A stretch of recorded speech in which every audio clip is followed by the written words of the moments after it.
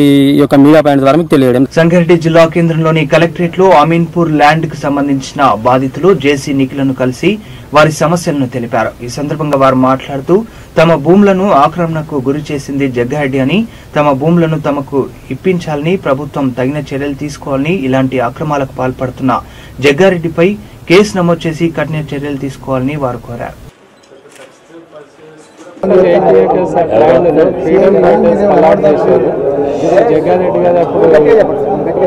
జగ్గారెడ్డి గారు అప్పుడు assessment committee chairman ఉండే 16 ఫ్రీడమ్ ఫైటర్స్కి అలాట్ చేశారు.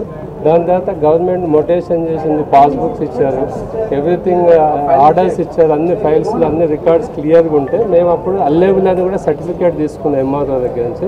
దాని తర్వాత మేము పర్చేజ్ చేయడం అయింది. మా పర్చేజ్ చేసుకున్న వాళ్ళకు కూడా కొంతమంది మొటేషన్స్ అయినాయి. తర్వాత ఏం చేసిందంటే ఇది గవర్నమెంట్ ల్యాండ్, ఇది అలాట్మెంట్ తప్పు చేసింది, గవర్నమెంట్ మాది ల్యాండ్ అని అంటున్నారు. సో దాని మీద మేము న్యాయం చేయండి, మేము బోనఫైడ్ పర్చేజ్గా దీని ఆఫీసర్స్ తప్పు చేసిన వాళ్ళను మళ్ళీ రిజిస్టర్ చేసుకున్నారు. తర్వాత గవర్నమెంట్ ల్యాండ్ తీసుకుని మా బోనఫైడ్ పర్చేజ్ మాకు న్యాయం చేయండి.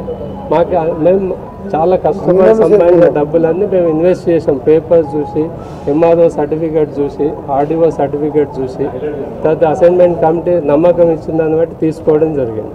సో దీనివల్ల మేము లాస్ అయినాం కాబట్టి మాకు న్యాయం చేసి గవర్నమెంట్ ఏదో రకంగా మాకు బోనఫైడ్ పర్చేజ్ మీద మాకు న్యాయం చేసి అది చేయాలని మా కోరుకుంటున్నాము.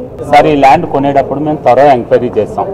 కన్సర్న్ ఎంఆర్ఓ దగ్గర నుంచి ఆర్డీఓ వరకు, తర్వాత కన్సర్న్ రెవెన్యూ డిపార్ట్మెంట్ కలెక్టరేట్ వెళ్ళి ఎంక్వైరీ చేసుకున్నాం.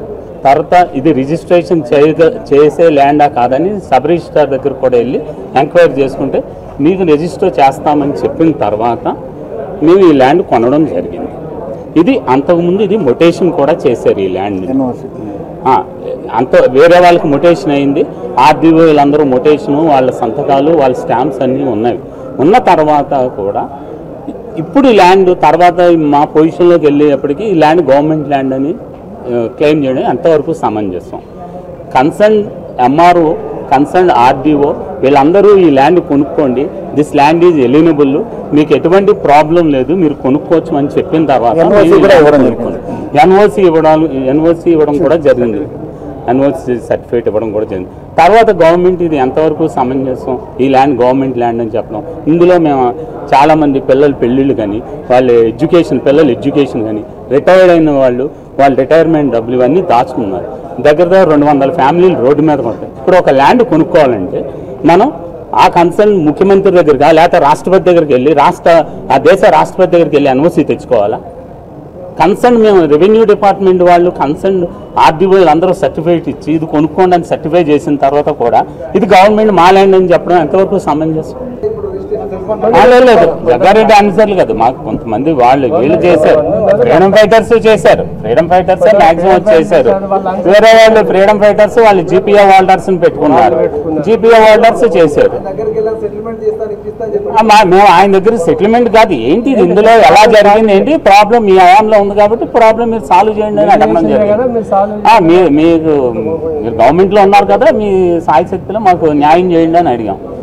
చేస్తానని అన్నారు, మాకేం చేయలేదు కాబట్టి ఇప్పుడు మళ్ళీ కోర్టుకు వెళ్ళాం. మేము కోర్టు నుంచి కూడా మాకు కొన్ని ఫేవరబుల్ ఆర్డర్స్ వచ్చినాయి.